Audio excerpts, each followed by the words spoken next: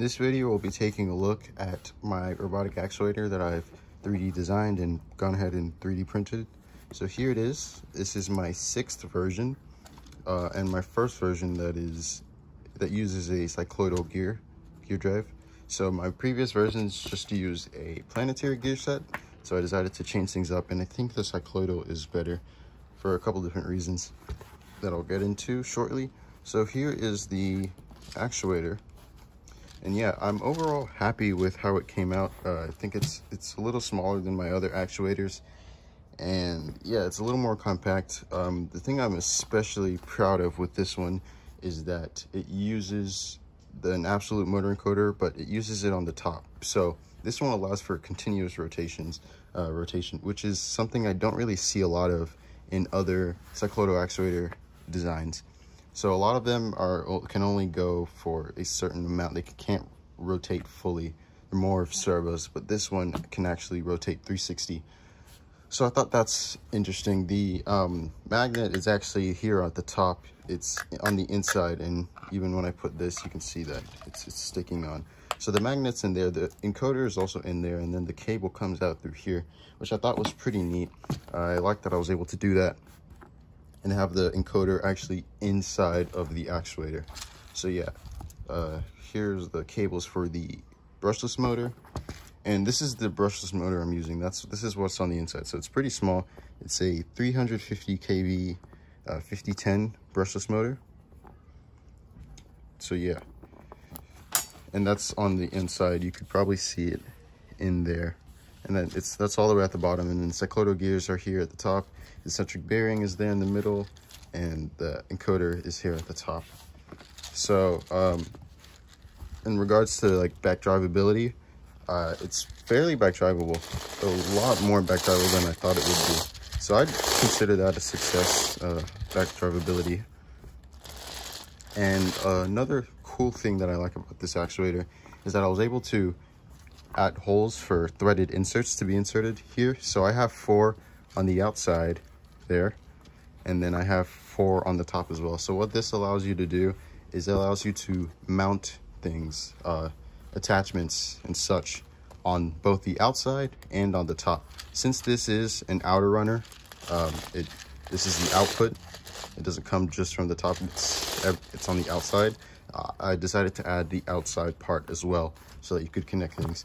And so something it's useful for that I've already gone 3D printed here is this attachment that I've made. I'm going to be using this for a torque test in the near future, and so that'll just slide on here, and it already has the holes so that you could just use some 3mm screws and screw them in there. So that's what the outside part is for. Yeah, so it also uses some 3D printed bearings, so you can kind of see the ball bearings in there. There weren't any that were big enough, wide enough that I saw that I could get on like Amazon, that weren't too expensive. So I decided to go ahead and 3D print my own, and so they work pretty well. There's two sets. So one of the bearings is here at the bottom, and then one is also here at the top. It's this little layer there. And so yeah, that's what this is. So this is what the inside looks like. This is just the top sort of stage. These actual cycloid, there's 2 cycloids, they're in here. You can't see them, but this is how the motor encoder stuff works. So I wanted to be able to do this so it could be continuous, so it could have continuous rotation. And so as you can see here, this top part has the diametrically magnetized encoder magnet. And so, oops. And so that casing goes here on the top. And so you can see the encoder is here. This is a AS5600 absolute motor encoder. And so as you can see, when I turn this outer part, it's this part that is stationary. So this doesn't move. You can think of it as this bottom part. It doesn't move. This middle section is stationary. So that's why the encoder can stay here, because it doesn't move. It's the outer part that moves. So when this moves, this top part also moves with this whole system. And so when that moves, the magnet turns, and then it can get an encoder reading from the encoder. And that's how I'm able to get position feedback and measure velocity and move it to an exact position. Now I will be showing some of the position control features of the actuator. So here I have my Arduino library that I created. And so this library basically allows me to control the position of the actuator and move it to certain positions and move it for certain displacements. It also allows me to get its velocity and like look at how fast it's going at a certain time, as well as it also uses a PID control loop. So that's pretty interesting. I like that I can change some of the constants for the P, I, and D variables, and I can make the actuator move faster or accelerate slower. All right, so let me first move it. So right here I have a program, and I'm going to first move it at a positive velocity, so it's going to move clockwise, and it's going to go to position 0. So here we have our positions relative on the map, and so we wanted to move it to 0, so the arrow should be pointing to 0. And we'll play the sketch.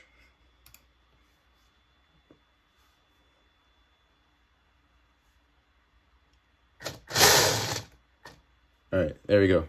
So it's about 0. Something else I've noticed with the brushless motor is that it's not really this.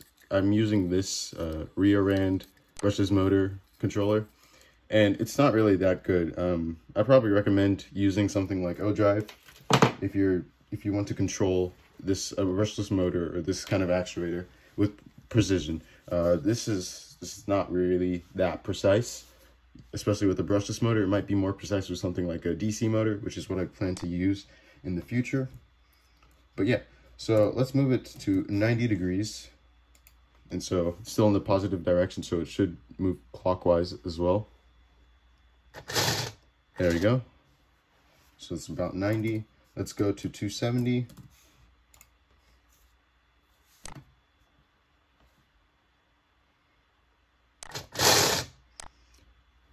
About 270, and again, it's not perfect. It's a little off.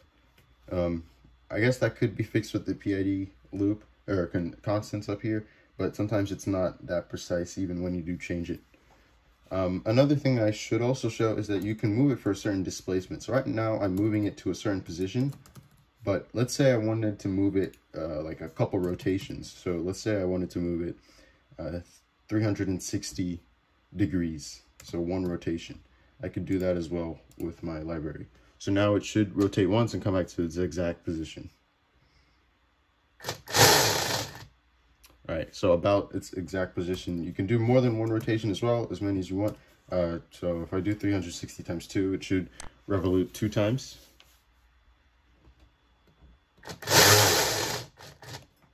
All right, about, and again, it's still kind of losing some of its accuracy there.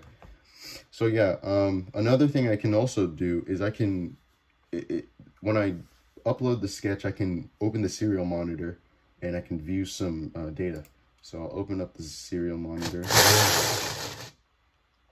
All right, so the first column shows its target count. And so this is all just relating to the PID control loop. And so this is its target. So its target right now is 2,051 counts.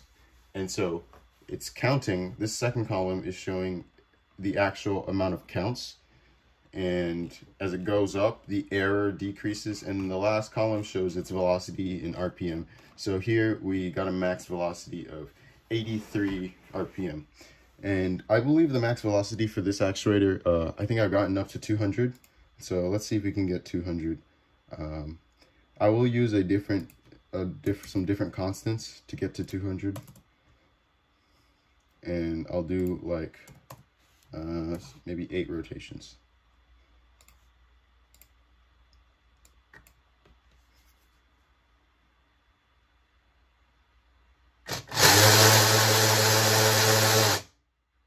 All right, we got close to 200. So it's about 200. I've seen it get to 200 and past 200. It's pretty close to 200. But yeah, so it goes decently fast, I guess. nothing I would want to use for like a quadruped robot. I don't think it has enough torque, but it's good for if you wanted to make like a RC car or something like that. Something that doesn't require a lot of torque and maybe might require a decent amount of speed. So yeah, here we have it. Another thing I can do is look at it at the serial plotter. So I'll just do 2 rotations again, and I'll open up the serial plotter, and it'll show me so it's showing me a graph of the data that it's plotting in the serial monitor. So that blue line is its target, and that target stays constant as time goes on. So that's why it's a linear line, a flat linear line parallel to the x-axis. And so then this red line is the count. And so as you can see, as time goes on, that count gets closer to its target value, which decreases the error over time. And then this green line is the velocity. So it's not exactly accelerating at a constant rate. It's about constant after some time, but you can see that the velocity is increasing over time. So yeah, there we have it.